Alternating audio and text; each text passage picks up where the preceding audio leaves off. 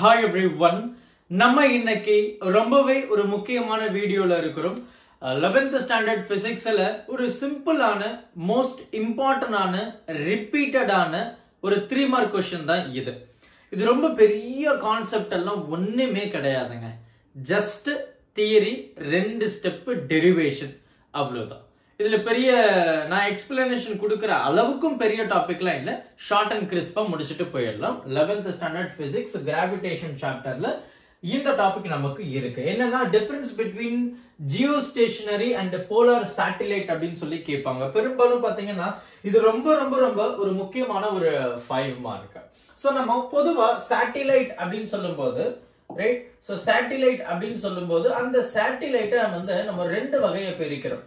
Right, and அது மட்டும் இல்லாம இந்த வீடியோ எண்ட்ல நான் உங்களுக்கு ஒரு நோட்ஸ் மாதிரி நான் இந்த ஆன்சர்ஸ் கொடுத்திருக்கேன். அந்த நோட்ஸ் நீங்க எழுதினா கூட ஓகே தான், குட் ஒன். Right, okay. அப்படி இல்லைன்னா நீங்க புக்ல இருக்கிறது எழுதினாலே மோஸ்ட் பெட்டர் அப்படின்னு கூட சொல்லலாம். ரைட், சோ சேட்டிலைட் அப்படின்றது நம்ம இந்த டாபிக் வழியா நம்ம 2 டைப்பா சொல்ல வர்றோம். ஒன்னு ஜியோ ஸ்டேஷனரி அப்படின்னு சொல்றோம். ஜியோ ஸ்டேஷனரி, ஏன் ஜியோ ஸ்டேஷனரி அப்படின்றத கொஞ்சம் ஷார்ட்டா பாத்துடலாம். அடுத்து பாத்தீங்கன்னா போலார் சேட்டிலைட்டுங்க. ரைட், இதுதான் 2 விதமான சேட்டிலைட் அப்படின்னு நம்ம சொல்றோம். சோ அந்த வகையில போலார் சேட்டிலைட் ரொம்ப சிம்பிளா முடிஞ்சிருங்க. போலார் சேட்டிலைட் அப்படின்றது என்னன்னா, இதுதான் எர்த். இந்த எர்த்ல இப்படி நம்ம ரொட்டேட் பண்றது. ரைட், இப்படி இந்த ஈக்குவேட்டருக்கு நல்லா கவனிங்க. இதுதான் ஈக்குவேட்டர், உங்களுக்கே தெரியும். இந்த ஈக்குவேட்டருக்கு 90 degree from north pole to south pole இப்படி ரொட்டேட் ஆகுறது. இதோ இப்படி. ரைட், இப்படி ரொட்டேட் ஆகுறத நம்ம போலார் சேட்டிலைட் அப்படின்னு நம்ம சொல்லுவோம். North pole to south pole. அது சராசரியா பாத்தீங்கன்னா 500ல இருந்து 800 கிலோமீட்டர் உயரத்துல அது ரிவால்வ் ஆகும். இது போலார் சேட்டிலைட் அப்படின்னு நம்ம சொல்லுவோம். மெயின் டிஃபரன்ஸா நான் சொல்லிடுறேன். அடுத்து ஜியோ ஸ்டேஷனரின்னு சொல்லுவோம்.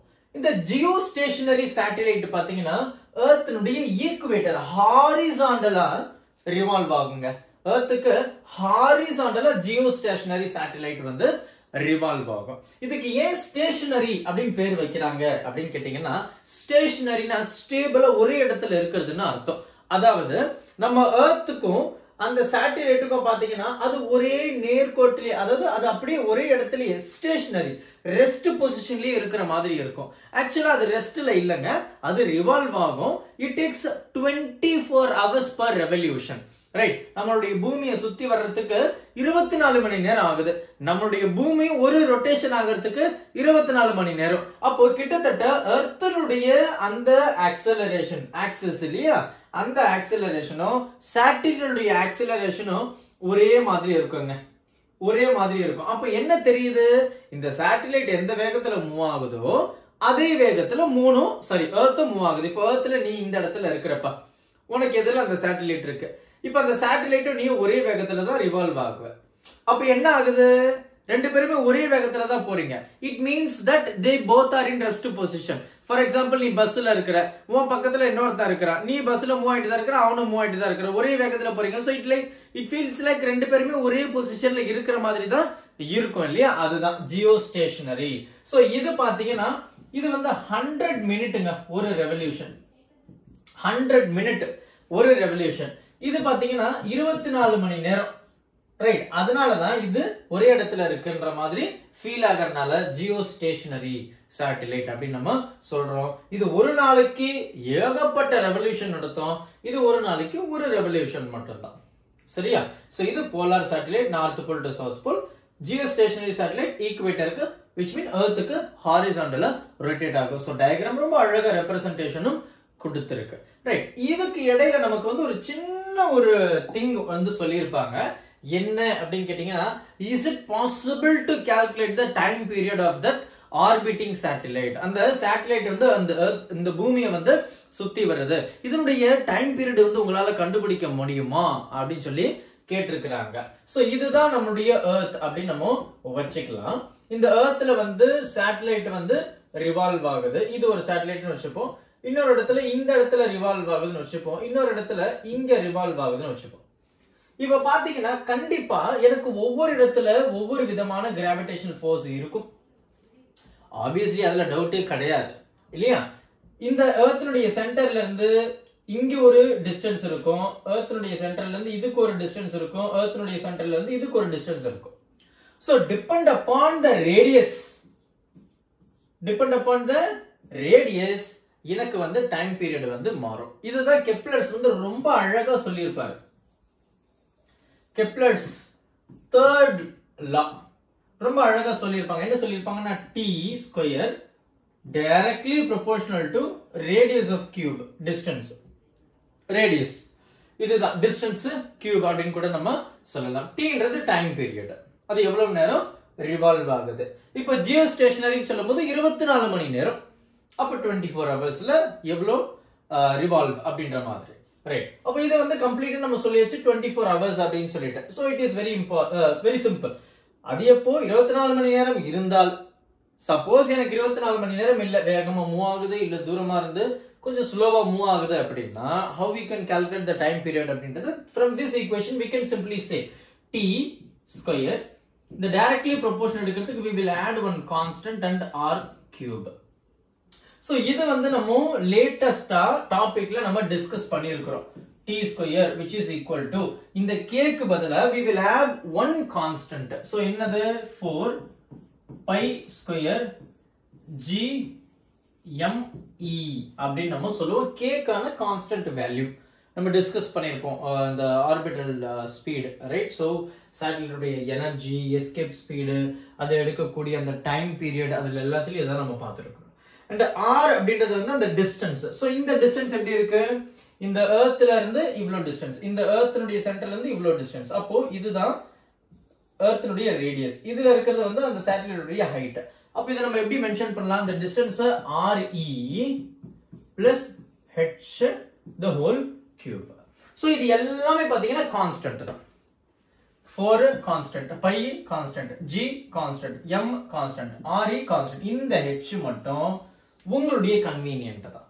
சப்போஸ் இந்த டிஸ்டன்ஸ்னா வேற ஒரு h, இந்த டிஸ்டன்ஸ்னா வேற ஒரு h, இந்த டிஸ்டன்ஸ்னா வேற ஒரு h. சோ இங்கனா இதுதான் இந்த h. So depend upon the height, எனக்கு டைம் பீரியட் என்ன ஆகுது? இன்கிரீஸ் ஆகுது. So we can say that time directly proportional to h. So distance increase ஆகும்போது டைமும் obviously increase ஆக போகுது, டவுட்டே கிடையாது. So this is the simple thing. ஓகேவா? ஜியோ ஸ்டேஷனரிக்கும் போலார் சேட்டலைட்டுக்கும் இருக்கக்கூடிய டிஃபரன்ஸ் இதுதான். So இப்போ பாயிண்ட்ஸ் மட்டும் நான் கொடுக்கிறேன். You just note it down. If you wish, you can take the screenshot also. So ரொம்ப தெளிவா கொடுத்திருக்கு. நம்ம புக்ல இருக்கிற அதே பாயிண்ட் தான், பட் கொஞ்சம் அப்ளிகேஷன்ஸ்க்கு மட்டும் கொஞ்சம் எக்ஸ்ட்ரா பாயிண்ட்ஸ் வந்து இருக்கு. ரொம்ப அழகா இருக்குது. சோ அதனால உங்களுக்கு இதை ஷேர் பண்ணணும் அப்படின்னு எனக்கு தோணுச்சு, அதனால நான் ஷேர் பண்றேன். சோ ஜியோ ஸ்டேஷனரி நெட்ல இருந்து தான் எடுத்ததுங்க. So Jio stationary satellite. So பாத்தீங்கன்னா from west to, let me also mark that some points. பாருங்க. So geostationary satellite from the earth orbiting satellite placed at altitude of the, like, yeah, this is the distance. So நம்ம புக்ல வந்து approximately 36,000 km அப்படினு சொல்லி கொடுத்திருப்பாங்க, and directly over the equators. So these all are important points. Equator அப்படிங்கற word எல்லாம் இருக்கணும். Revolves in the same direction as the earth rotates. நான் சொன்னேன்லையா, from west to east, geostationary. இதே வந்து போலார் பாருங்களேன்.